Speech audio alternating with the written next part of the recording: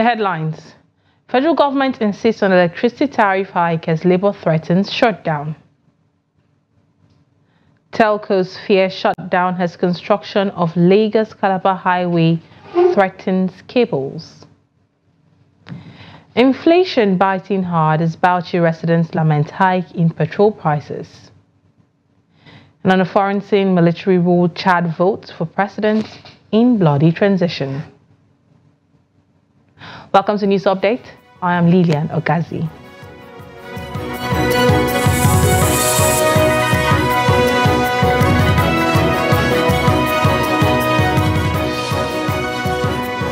And now to the news in detail. The federal government on Sunday faulted the organized labor's opposition to the electricity tariff hike and the removal of subsidy in the sector.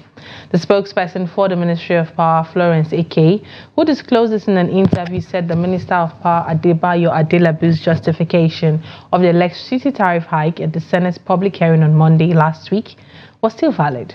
According to her, the burden of electricity subsidy was too much for the government to bear and it was not sustainable. AK stated that against the background of the 2-week ultimatum issued by the organized labor demanding the reversal of the increase in the tariff hike. Meanwhile, barely 48 hours after MultiChoice alerted subscribers to a 3-day technical downtime, telecommunication companies have expressed concern over the possible connectivity disruption as construction advances on the 700 kilometers Lagos-Calabar coastal highway. While the DSTV and GoTV owner acknowledged the anticipated impact of the ongoing Lagos-Calabar construction project on their uplink facilities, TechHoles on Sunday expressed bordered concern, emphasizing the vital role of telecommunication service and the effect of possible anticipated technical disruption. The Lagos-Calabar Coastal Highway corridor serves as a crucial landing point for multiple submarine cables connecting Nigeria to Europe. The Apex Igbo social-cultural group Ohaneze Ndigbo has demanded an immediate apology to the Ukachukwu brothers and the subsequent compensation by the federal government over what it called the demolition of their real estate investment at Asokoro Extension on the orders of the Minister of the FCT, Nyesom Wike. Officials of the Federal Capital Development Agency had on the 27th March 2024 invaded the project site with a detachment of over 300 security personnel, including the Army, the Navy, the police and many others, and demolished the properties. Speaking with journalists in Abuja, the President General Ohaneze Ndigbo Worldwide, Chief Engineer Emmanuel Iwanyawu, who was represented, also called on President Bola Tinubu to intervene on the matter as a panacea for peace, equity and justice. Other past FCT ministers were not ignorant of the law governing FCTA land acquisition. Therefore, it is instructive also to note that the Ukachukwu brothers are law-abiding citizens with national honors who acquired their wealth through dint of hard work and the unwavering commitment for excellence. And they have contributed immensely to peace, development, and overall well-being of the Federal Capital Territory. Now moving to Lagos State, where the Lagos State government has announced its plan to remove over 100 shanties housing several people at Adeniji-Adele under bridge from Monday. The Lagos State Commissioner for Environment and Water Resources, Tokunbo Wahab, disclosed this while briefing journalists on Sunday. He said the removal comes after the expiration of a 48-hour removal notice served on all occupants of the shanties to move out their belongings. The commissioner said operatives of the Kick Against Indiscipline and officials from the ministries, monitoring, enforcement and compliance department will be given security backup to conduct the operation. Wahab emphasized that the exercise is part of Babajide Olushola Sanwo-Olu's administration's commitment to reclaim all ungoverned spaces that dot the Lagos landscape.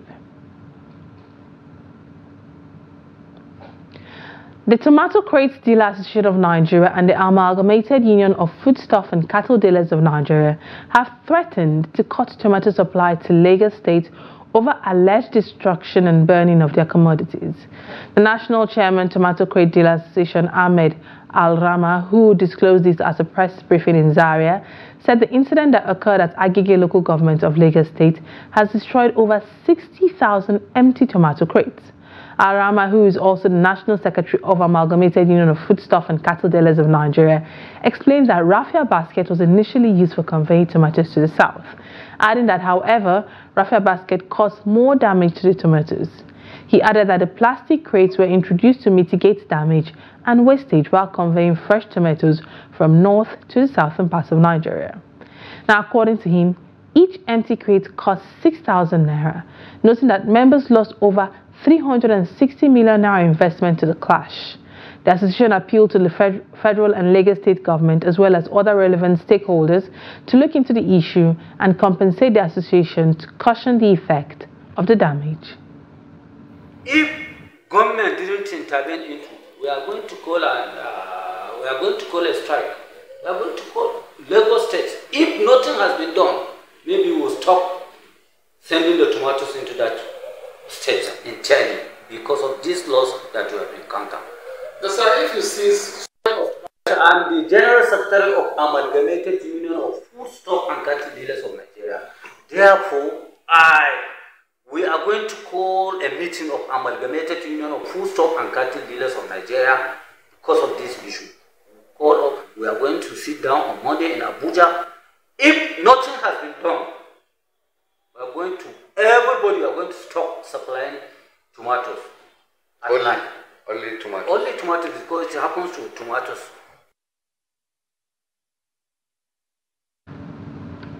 Meanwhile, a fire outbreak has destroyed some sections of the Mundumbawa country home of Kano State's former governor Ibrahim Shekaro, destroying valuables worth millions of naira.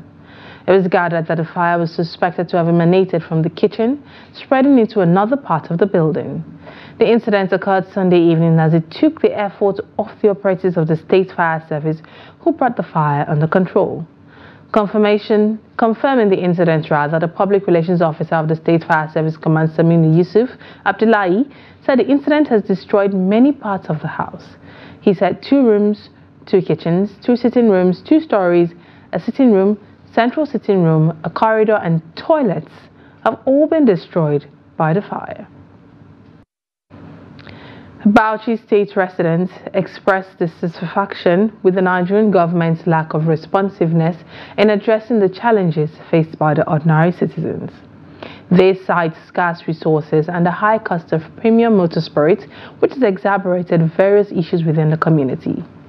These sentiments reflect broader concerns about the nation's current state, particularly in light of recent price hike in petroleum products by independent marketers. Trust TV's Adamu Imam reports.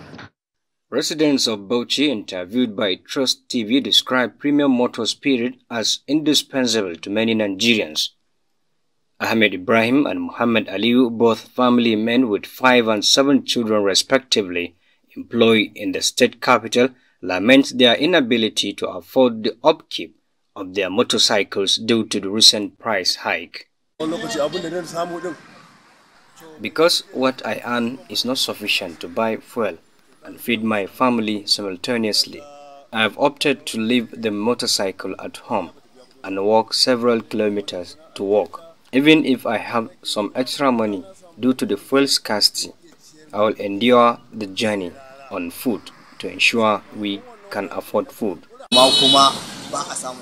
We should be able to purchase fuel despite the price hike.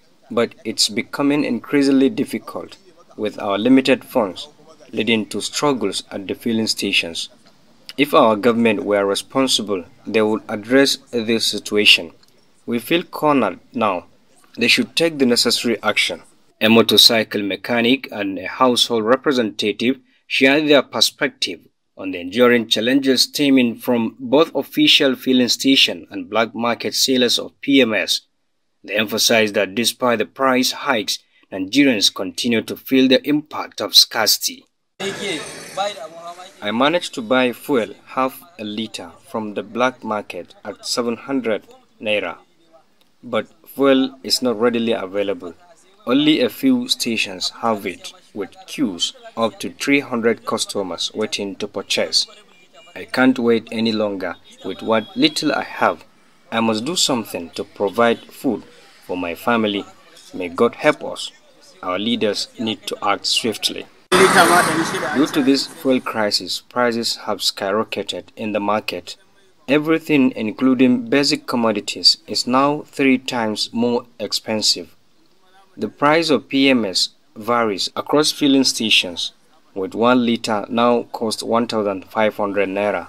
We need the government to address this issue urgently because the Nigerian people are unhappy. Residents also lament the behavior of independent petroleum marketers, accusing some filling stations of holding the commodity to the detriment of the masses. They express frustration over the government's perceived inability to address the issue effectively. Adam Imam, Trust TV News, Bauchi. Now moving on, Nigerian Meteorological Agency NIMET has predicted sunshine and haziness from Monday to Wednesday across the country. NIMET's weather outlook released on Sunday in Abuja forecast sunny and hazy conditions on Monday over parts of Yobe, Jigawa, Kano and Katsina states. Throughout forecast period with chances in morning. Thunderstorms over parts of Taraba State. The agency envisaged cloudy skies with intervals of sunshine over inland states of the south and the coast. NIMET predicted localized thunderstorms over parts of Imo, Abia, Ondo, Osun, Ekiti, Oyo, Rivers, Edo, Cross River, Akwa Ibom, Lagos, Bayelsa, Rivers and Delta states later in the day.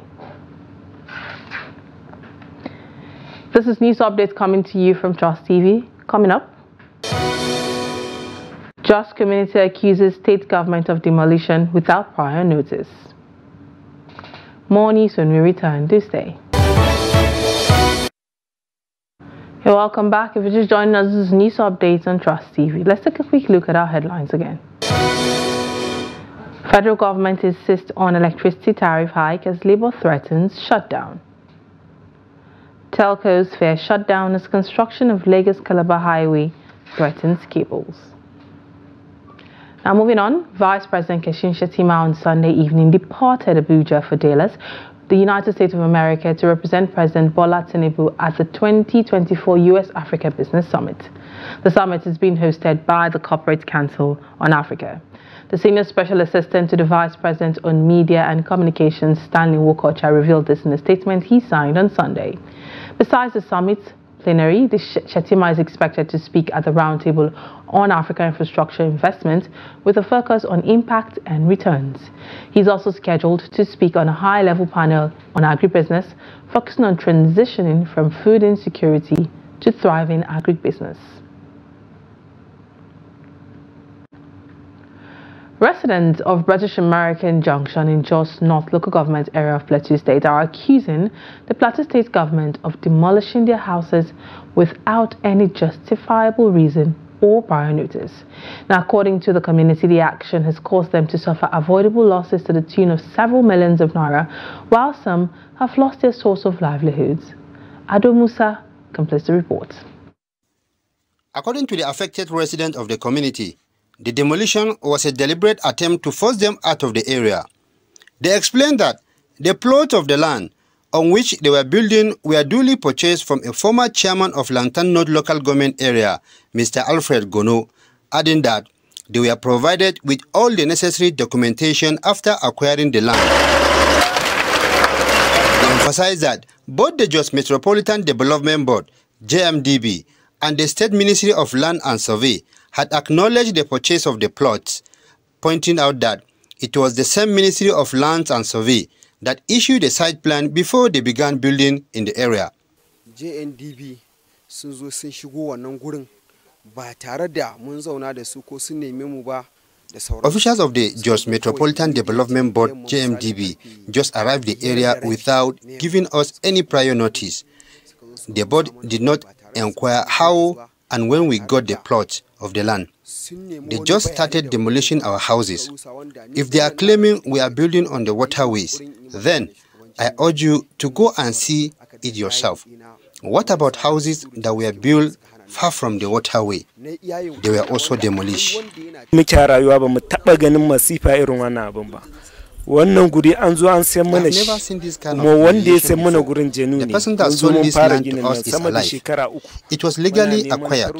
We have all our papers which we are certified by the Jos Metropolitan Development Board, Ministry of Land and Survey, and even traditional rulers of the community as far back as 2021. What is our offense?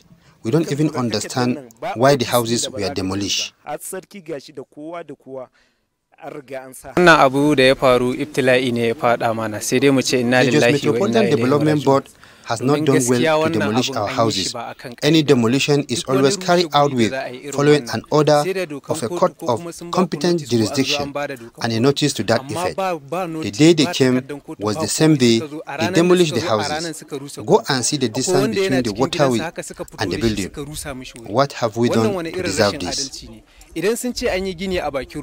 Responding to the allegations, the general manager, Jos Metropolitan Development Board, Had Bankert, said the buildings were erected on the waterway.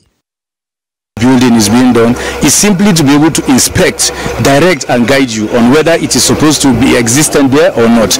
And we always emphasize that there are condemnable and non-condemnable buildings. And you know, when people remain recalcitrant, the major thing they want to do is to go ahead and dare government. Now today we have come not just to make a statement. We are not doing this as a show off. We are telling anybody who is building on waterways, even before the executive order number 3 came out, the governor was magnanimous enough to have given them 3 months grace for everybody to regularize his paper, so that for those who are condemnable, they pay and get their approvals. For those that are not condemnable, they will have to start taking them off. But I think this is going to be a strong message to them, to know that we are not joking about it. So anybody who does not have an approval and feels he wants to dare government, he can go ahead.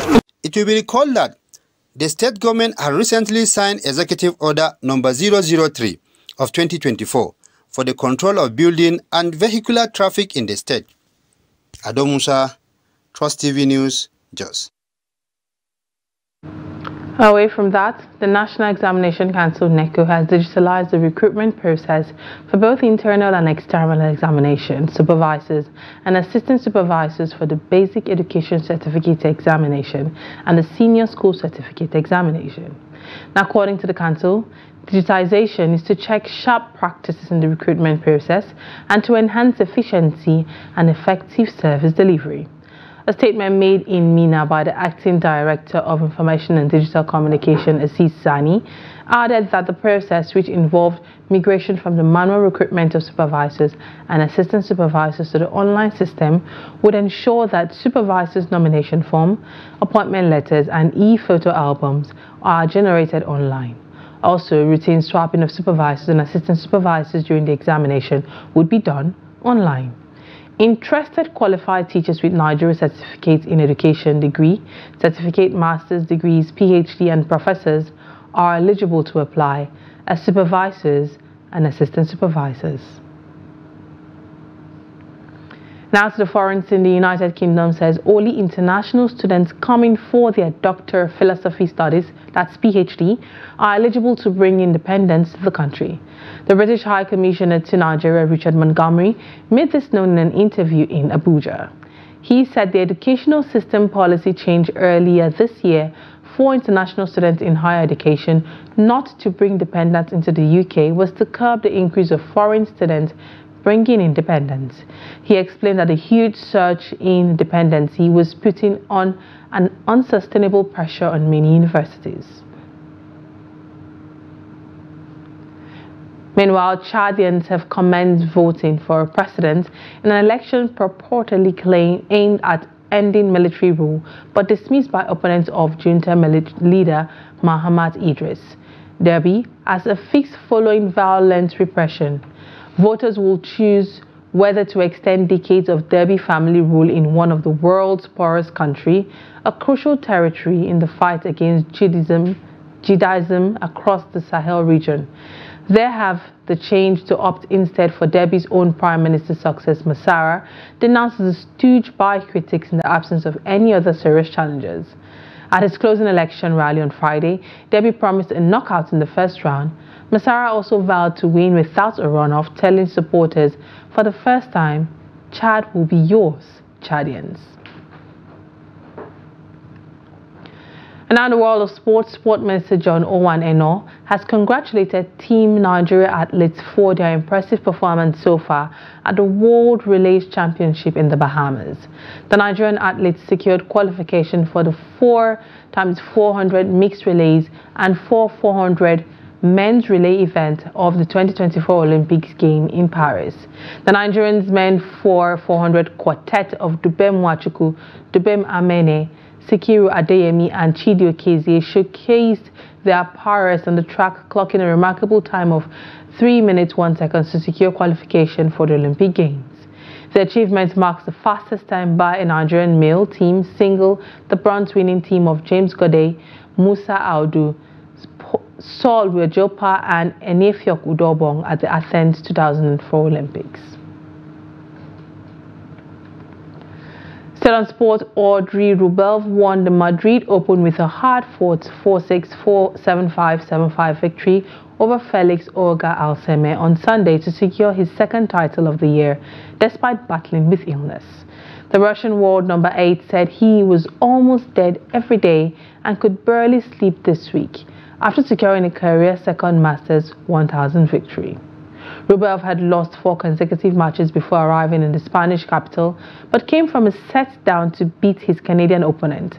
The 26-year-old thrived at the Hong Kong Open in January, but struggled since before turning around his form in Madrid, dropping just 1 set on the way to what proved a tense final. With that, we've come to the end of News Updates on Trust TV. Do well to follow us on all our social media platforms for more news, programs and documentaries. Thanks for watching. I am Lilian Okazi. Bye for now.